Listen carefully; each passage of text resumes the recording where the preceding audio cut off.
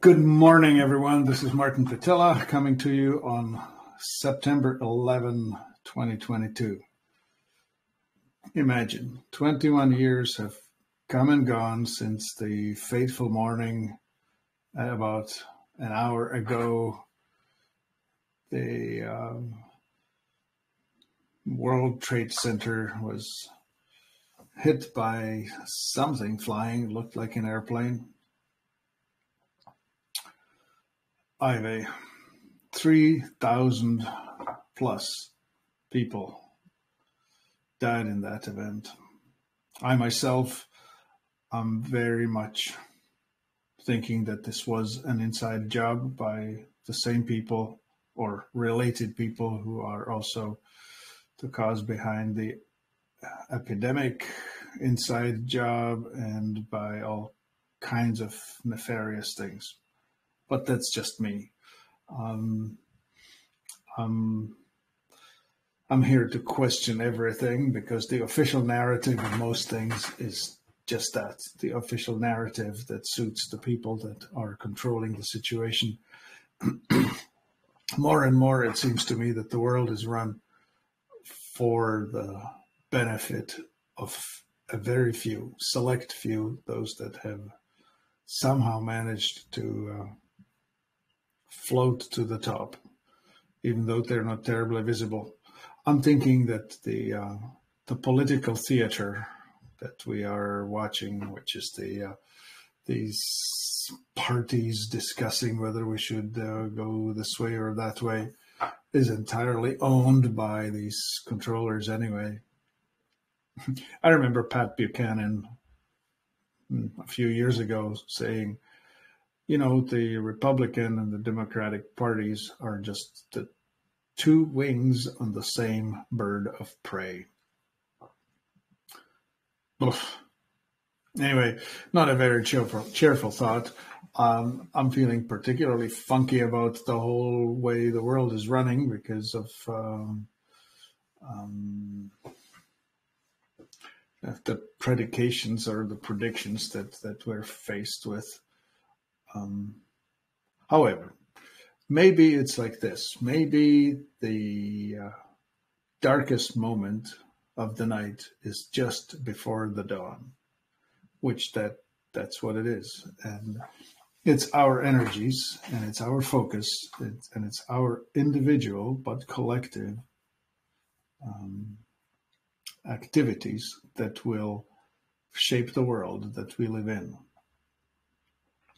So those that are here and those that you will contact and those that you will interact with, you can be perhaps the example, the beacon of light that shapes what's going to happen. And the way this is with every action, with every commercial transaction that you make, you're in fact either supporting something or not supporting something. Meaning this, in the economy, the oxygen is the currency, the money. And wherever you spend your money or whatever you spend your money on is what you support. So that which you buy more of will be made to replace that which was consumed, and that which will you not spend your money on will wither. So when you withdraw your support from certain specific agencies or products or activities or whatever it is, that stuff will get less oxygen, less money, and will have to be, well, it will wither. That's how it is. So, of course, the whole health space that I operate in, or at least that this particular part of my life is focusing on, has to do with how we see health and how we see disease. So just a moment ago, I posted a link to an article that says Understanding Disease. and it was written by a naturopathic doctor, and it gives a very quick overview of the theories of disease. And there are essentially two competing ideas. One is known as the germ theory, and the other one is known as the terrain or environment theory. There also was known as the pleomorphism versus monomorphism. And this is quite important. In the monomorphism concept of the world, it says there is a germ and it doesn't change, and the germ comes from outside. In the pleomorphism theory, it says that the microorganism that's within you changes, evolves, morphs, modifies, based on the terrain, based on the environment within. To give a nice example of what this looks like is, in an insect, you can watch the insect go through 4 phases. For example, a butterfly. It starts as an egg that's laid on a leaf, and the egg sits there until it's ready to mature enough for a little caterpillar to be born. And that caterpillar spends its time eating and growing and feeding itself and doing what a caterpillar will do. And at the end stage of caterpillar, it will become a chrysalis, a pupa.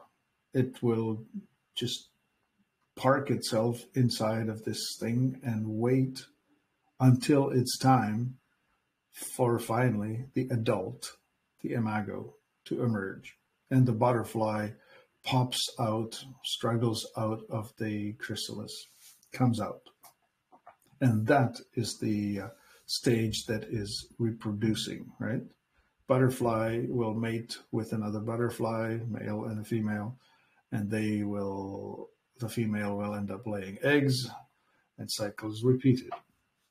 Now, if you didn't watch this, if you didn't see the egg turn into the caterpillar, and the caterpillar into the pupa, and the pupa into the adult, you would not even recognize them. So similarly, in a human body, in the pleomorphic view of the world, we can actually see the changes where they call it microzema, which is just a tiny little particle. Anyway, so this particle will go between viral and bacterial and fungal stages depending on what's going on inside of the body. And so it is seen as something that will morph within rather than come from without. The monomorphic theory is supported by the prevailing view by the Rockefeller-Carnegie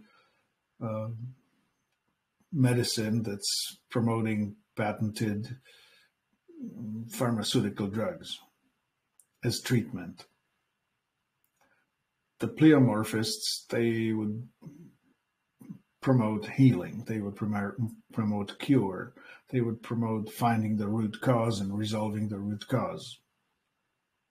It's known as functional medicine and many other branches like naturopathic or herbalist or homeopathic, traditional Chinese, traditional Indian. All these methods are treating a person rather than an illness, which is very different because in the pharmaceutical allopathic medicine, the focus is not on cure, but on treatment. In fact, the bottom line would be cure the patient, lose a customer. So what they are aiming for, even though they're not telling you that, is that they manage your symptoms well enough that you keep coming for more, but not so well that you would have to stop, or that you would be able to stop coming. And this has been so immensely successful that they have amassed vast amounts of money, and with that they have bought themselves control. Right now, pharmaceutical industries spend more on lobbying the US politicians than all of the other parts of the economy combined. Contemplate that. More than chemical, more than oil and gas, more than military, more than, well, anyway, everyone combined doesn't spend as much as the pharmaceutical industry. And the reason they're so rich is because the stuff they make is very cheap to make. It's pennies. It probably costs 2 cents to make a Viagra pill that sells for $10 each. The bottle that you pay $150 for probably costs 75 cents to make, as far as the material that's within it. I mean, there's, of course, other expenses, right? But one of the things that the side effects are of this particular situation is that they have vast amounts of money to advertise. And because they are allowed to advertise on television and other media, that's who they end up controlling. Because of how symbiotic this is, the television is dependent on the advertiser. And the advertiser gets to control what is shown. So previously, there used to be some independence of the news channels. It used to be known as public service or community service, where the news or the news programs were independent, had editorial freedom. But that has gone away. These days, the station manager or owner or whoever they are in charge gets to say, well, this particular report that would show that the pharmaceutical way is either ineffective or downright harmful, we're not going to air that because it would harm their interests and they would not like us for that. And this actually is the same idea as what happens in politics, right? Now that the politician is trying to be re-elected, they need to be seeking money. The most money that's available for this sort of thing is with industrial interests, and especially with the pharmaceutical. And so when the politician dials for money, they call people who have money. And of course, the implied transaction is, yes, of course I can give you some money. And when you come calling for more, I will be wondering, or I'll be checking with your record how much of a friend you have been to my cause.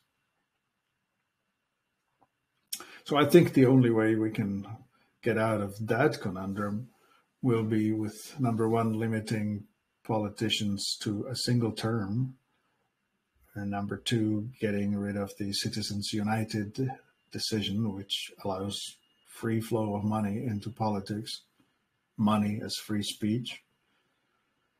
And it gets more complex. I guess I'm getting sidetracked. So anyway, on the article that I posted is importantly explaining the history of things. Louis Pasteur, after whom we have pasteurization, promoted the fact that if you kill a germ outside of the body before it gets into the body, it would not be able to infect you. There were two others, Claude Bernard and Antoine Béchamp, all of it in France. Back in the 1850s, 1880s, France was in fact a super advanced nation at the forefront of the world's ability, scientific and industrial and others. Anyway, so the other two guys, Bernard and Béchamp, we're saying that no, it's the terrain that matters. The terrain decides whether an external event will or will not have an internal effect. To give an exact example is this. You may remember a flu epidemic, like from years ago. A flu comes to the school, and in the classroom of 30 children, 10 will get ill and 20 will not. We call it an epidemic, and the flu is all over the place, and everybody, quote unquote, is getting the flu. No, only a third was getting the flu. 2/3 were not. But because we focus on the threats, because we have this bias for danger, I guess that's the inherent nature of our human psychology and our human existence, is that we focus on a threat, right? We enlarge it. It seems bigger than it really is. Anyway, explain to me why 10 children got it and 20 did not. What was different about the 20 that did not get the flu? Another recent example is this coronavirus, which just blew through the society, and we had a gigantic amount of news reports and panic generated from it. And yet, most people were asymptomatic, even though they were infected, quote unquote. They didn't have symptoms.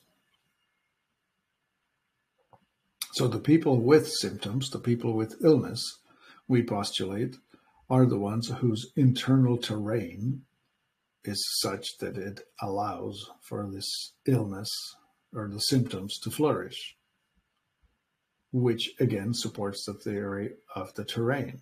That is, if the garden is ready, the plant will grow.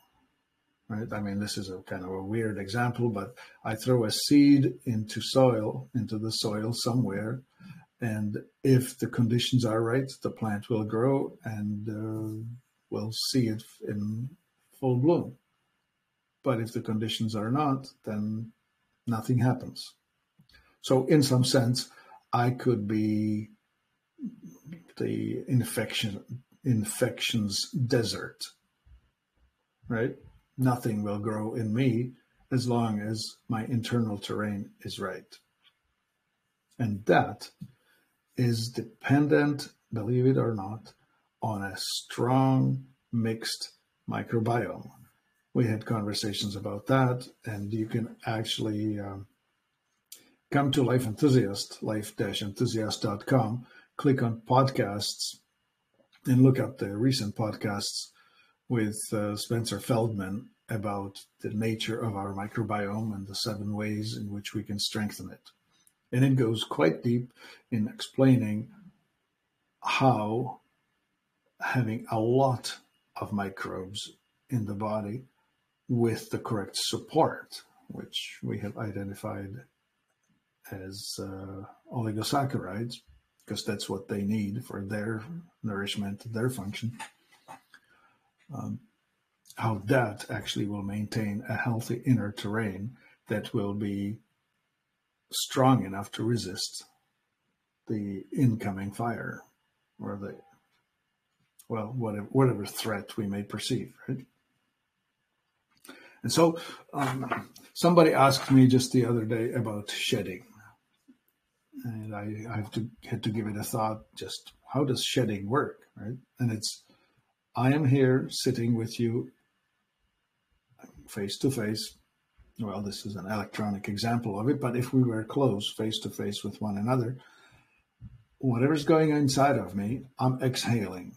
So the stuff that's inside me comes out of me either as aerosolized or spit, little droplets or whatever it is. And of course, if I went to the toilet and didn't wash my hands properly, I would also come back with whatever's coming out of my, some feces will end up on my fingers, and my fingers, I'll touch something, surface or the person, exchanges will happen, right? And if we get intimate with one another, all kinds of bodily fluids get exchanged.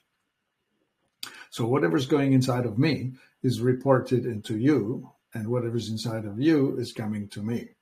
So we're communicating. That's how we exchange. Now, virology tells us that a virus cannot reproduce on its own. It requires that it borrows the host's cells, takes over some cells in order to reproduce itself. So, of course, by rule or by definition, it has to be mutating, because in order to just reproduce inside of me, it has to borrow parts of me. So whatever's in me will be coming out of that.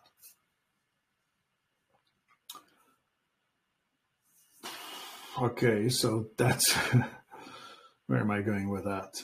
I am saying that the virus exchanges do happen, but they only happen when the host is willing to be in that trade. So going forward, we have this concept of the Koch postulates. That was basically dealing with bacterial illnesses. Like it would work for tuberculosis or gonorrhea or whatever. And that the whole idea of the postulates, there were four, was that number one, whatever's in the sick subject, animal, person, has to be not in the healthy person. So it has to exclude. Two, we should be able to isolate that which is in the sick. Three, we should be able to take that and put it into the healthy one and make it sick. And four, we should be able to take that sick person, extract and isolate that and compare it back to the beginning. And it should be the identical creature.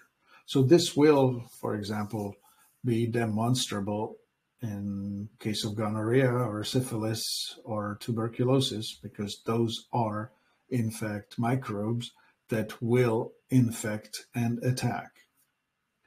However, it's only the weak ones that will succumb. You have to be somehow damaged, either by parasites or by inadequate nutrition or by presence of toxins. At least that would be the baseline, right? Now, there have been modifications. Modern virology says, well, yeah, you can't just take this like at cautious postulates, because we now have everybody encountering a particular microbe, and it's in many people, and only some of them will display the symptoms of the illness. And that's the whole core of it. That's the whole core of the argument. Once they admit to that you can have a microbe within you but not have any symptoms, it will give argument to the concept of the pleomorphism, or to the concept of the terrain, rather than the germ being important. Germs are everywhere. It's the internal state of the body that will determine the outcome. And so with that, the entire concept of vaccination is completely wrong-headed, because inserting an illness into the body is not the way to prevent it. It would follow that if we make the body strong, if we make the immune system well, if we make the body healthy, we are going to end up with better outcomes.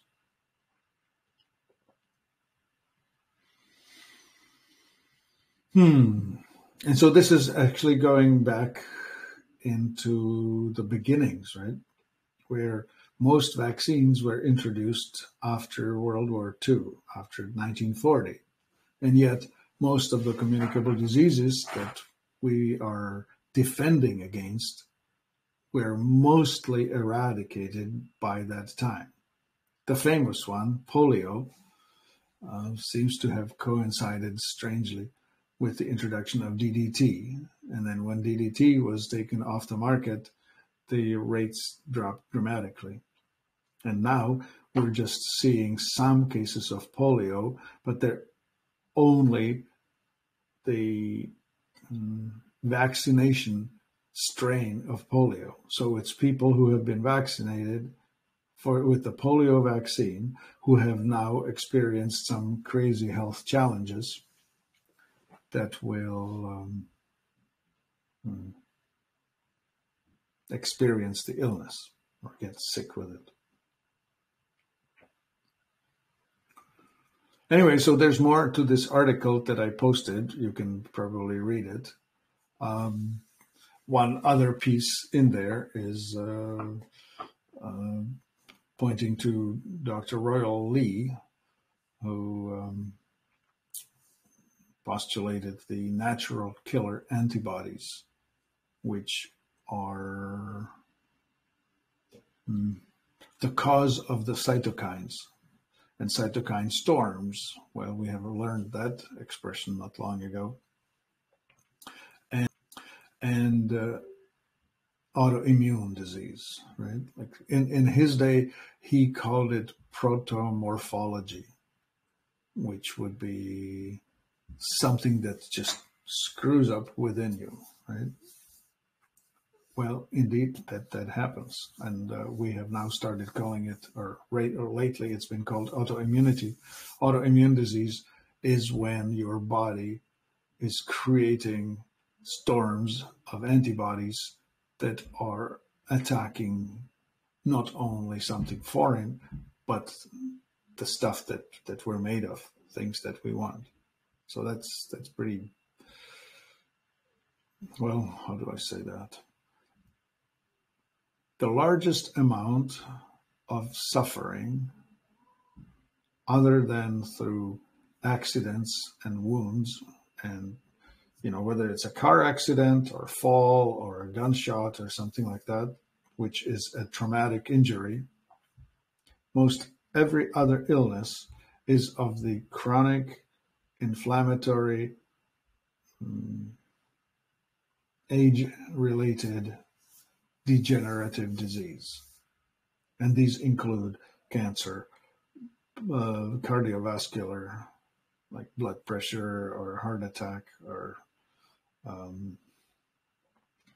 arthritis, diabetes, and so on. A lot of these illnesses, well, all of these illnesses are inflammatory in their nature and are primarily caused by a lifestyle, our not being healthy enough to not get sick. And so that's, we wear out with time, right? We shouldn't have to, or I don't know what the plan is for this body, whether I'm supposed to be living 120 years, or if there's this biblical design where Methuselah and his sons and family lived 900 years. In order for that to be true, we need to be ingesting the kind of stuff that is needed to sustain the body and not ingesting the stuff that is making things worse, right? I came up with these 4 words, which was toxicity, malnutrition, stagnation, and trauma. And toxicity was presence of things that shouldn't be inside or coming.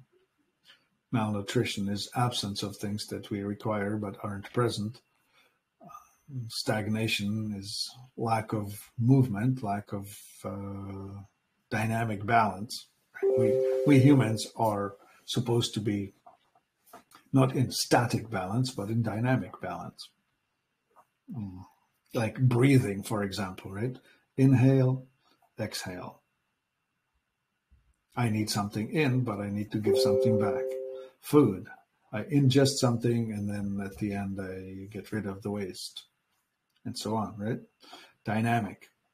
A static balance would be something like a nice statue, right? Like a marble statue, perfect in every way, but unchangeable, not moving, fixed. In a dynamic balance, I'm able to interact with my environment, exchange, and grow, mature, evolve, that sort of approach. Something that's in static balance may be a piece of art, a beautiful work, but it's unchanging. All right, so if we want evolution, if we want to increase anything, we need to be in dynamic balance, which will require us to interact with the environment and each other and so on.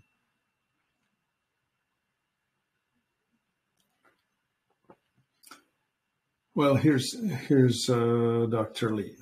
He listed major contributing causes to the autoimmune process as starvation of the organ, poison, toxicity, xenobiotics, which would be unnatural foreign substances, carcinogens, infection, dehydration, hormone imbalances, and drug addictions.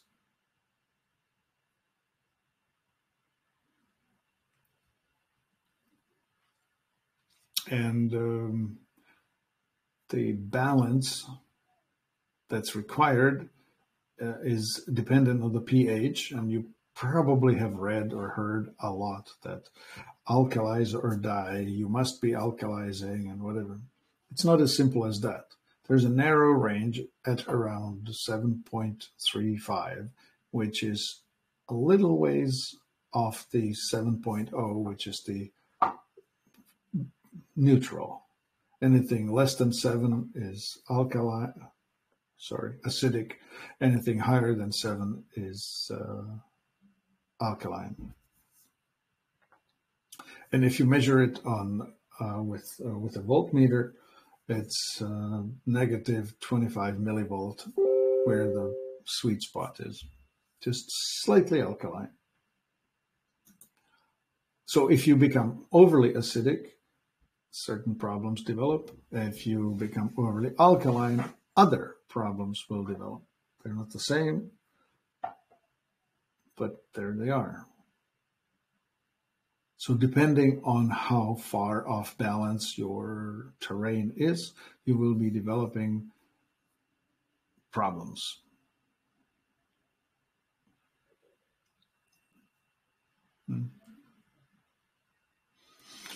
Yeah, I'm just reading now on screen the part 2 of the article, which you can go read it. What we're going after is the fact that since the Industrial Revolution started, which was around 1820s, well, it started in about 1780 in Europe. 1820, it got going. And by 1880, we had railroad connecting one end of the country with the other, and chemical industries and oil and gas industries, and all of that started evolving, right? But especially after World War II, when the use of nitrogen fertilizer came to vogue, we started seeing dramatic decline in nutrient density in food and dramatic increase in environmental pollution. And as that increases with each succeeding generation, we are more toxic and we have more of these illnesses. And the technology is trying to say, we will come up with a technology solution for this, right? The pharmaceutical drugs are saying, oh, well, take another. Like, best example that I can come up with lately would be the vaccination for the coronavirus. First, it was take this shot and you will not get sick. Well, no, take 2 shots and you will not get sick. Oh, well, no, you will just have lesser symptoms. You will not die. Well, yeah, you may die, but you know what I'm getting with it? And as it mutates, because it has to mutate, that's the nature of the beast. They're telling you that you now have to take another shot and another shot and another shot to try and chase this tail of forever mutating microbes. When in fact the answer was in keeping the body whole, keeping the body free of toxins, well hydrated, well balanced, and filled with nutrients. If you had that in place, if you had healthy microbiome and nutrient density and a complete innate immune system, you would in fact be resilient and resistant, which is actually what was the story for most people. Remember, majority of people were asymptomatic. Only a few were symptomatic. It's nature's way of weeding out the few, the weeding out the weak. Like I don't mean to be mean to anyone, but just to give nature example. In Africa, on the savannah, there are gazelles and there are lions. And when lions go hunting, they just go after the weakest, either the one with a broken leg or the one that's limping behind or the one that just can't run as fast as the rest of the herd. That's the ones that get caught and eaten. And that's the way of natural dynamic balance. Those that are well fitted or well suited for the environment thrive, and the others don't. The weak ones are taken off out of circulation. So from an individual perspective, that's pretty awful, because just, for example, myself, right? If it weren't for the technology, I probably wouldn't have survived. I probably would have been one of the infants who did not make puberty or adulthood if it were not for the intervention that I received, medical care, right? But what's interesting is my children are actually worse off genetically than I am. So they are, in fact, having more problems than I'm having.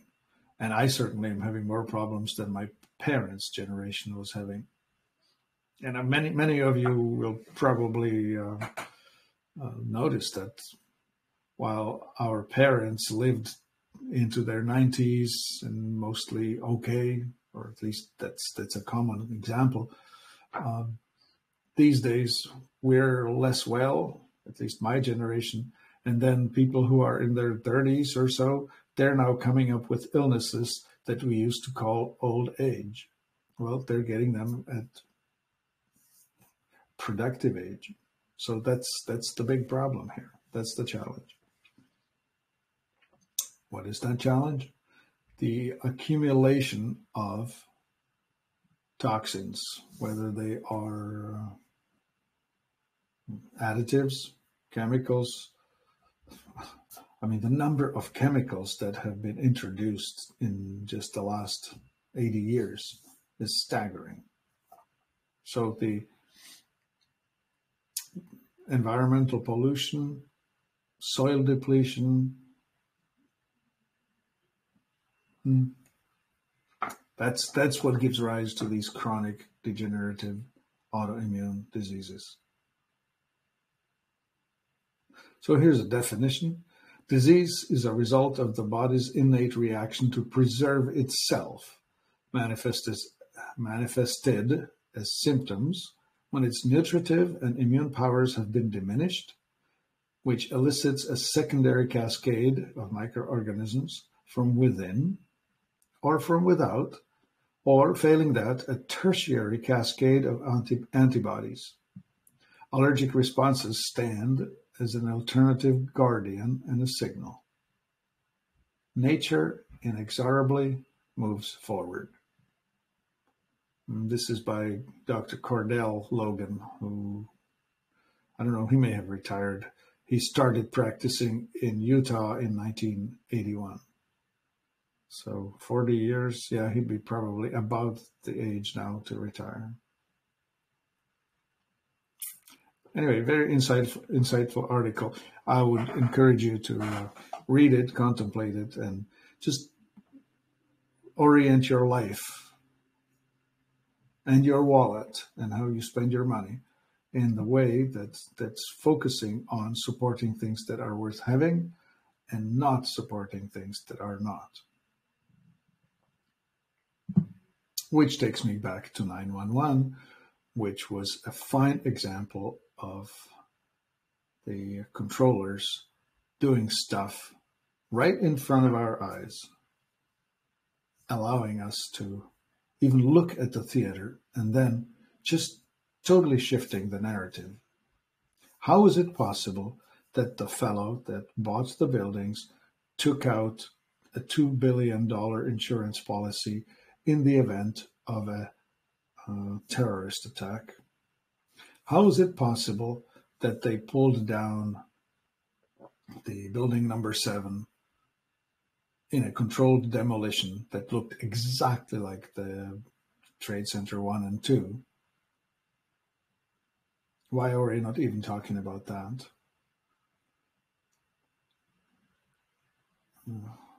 I mean, there's more. I don't want to get conspiratorial other than the official version that we have been presented is total bunk. How is it possible that the CEO of the company, whose office was on the floor where the airplane hit, was away visiting with the Bush family? I think it was the elder Bush. I mean, the coincidences go like so deep, so far. How is it possible that somebody took out a large short on airlines? Like a huge blip. Somebody knew something was coming. That short went uncollected. They must have realized that if they tried to collect on it, it will be clearly visible that they knew ahead of time. Anyway, a lot of pain, a lot of suffering. The society was changed in reaction to it because the political reaction to this was over the top. To this day, we are putting up with going through airport security checks, which accomplish nothing, just harassing us. Anyway, blah, blah. Martin's on a rant. So as far as your health goes, don't inhale collapsing building dust. It'll make you sick. On a political side, I mean, we see all kinds of articles coming through, and I don't want to get into that on this forum, but let me just say it as the show that we're presented is not really what's really going on. The stuff you see on television, the stuff you are seeing in the Congress, that's not really what's running the show. Okay. Do I need to repeat myself? Did this matter? Did it make any difference to you? Are we helping? Decide how you want to spend your money. Be very judicious with that. Yeah, Laurie, so sorry that I didn't notice that you're telling me that my volume was low. People were saying that it sounded okay. So, damn it. I could have pulled the microphone closer, right? Which I just did. Any questions? Any comments? Anything out there?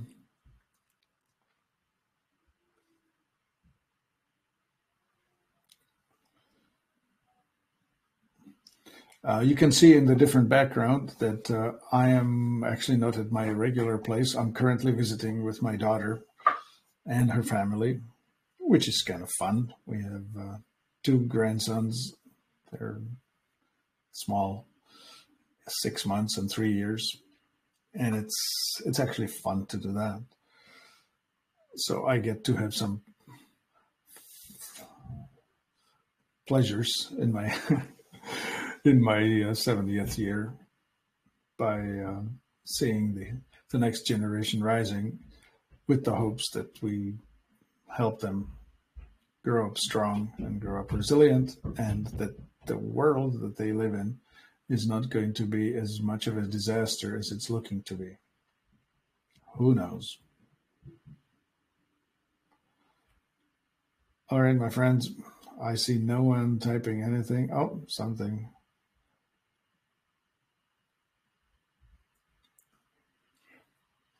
All right. Listen, I would like to hear from you what you're interested in. I mean, this day I get to be particularly mournful because the 9/11 anniversary brings up a lot of thoughts for me, a lot of concerns, and a lot of memories of just how messed up the society is. I'll share with you this. This is off the trail, off the topic, but it's like this. In May of 2001, a project called the Disclosure Project.org. Look it up. Disclosureproject.org. Dr. Stephen Greer came up with about 400 affidavits of various people and a press conference with 27 upstanding citizens, all of whom were standing up to say, listen, the suppression of the existence of and contact with extraterrestrials that have been visiting here, that are here, and is available, has been sequestered and suppressed and hidden. For example, we have had the electrogravitic technology, power generation available to us since the 1960s. Not only did we never need fossil fuels, we didn't even need roads. That whole thing is just a charade controlled by the ones who have simply run off with the power in this society. And we somehow tacitly have played along. Look it up. Anyway, in May of 2021, this was going public and it was going to make big waves. But 4 months later, we had the airplanes into the World Trade Center, and all of a sudden that whole narrative just got taken away.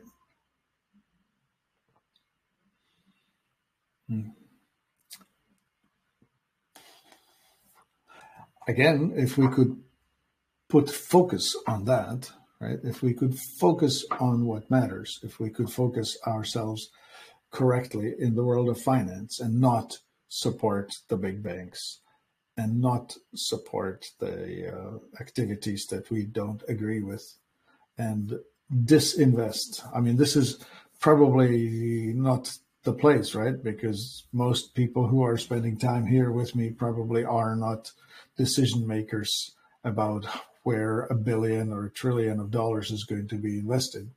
But if you were, you have a lot of responsibility, because wherever you place your money, whatever you place it on, that's what you're supporting.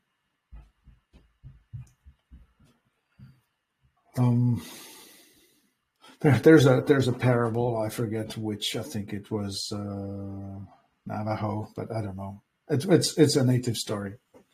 And the young boy says, "Grandfather, I have inside of me 2 wolves.